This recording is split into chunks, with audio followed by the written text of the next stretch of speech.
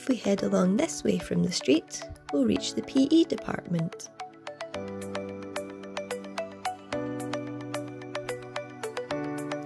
We've got a dance studio here on the right. And up here we can have a look into one of the gyms on the left.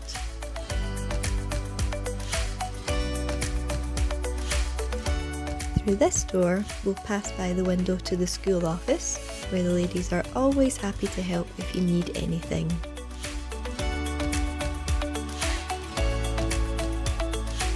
Carry on through these doors and we'll reach PE.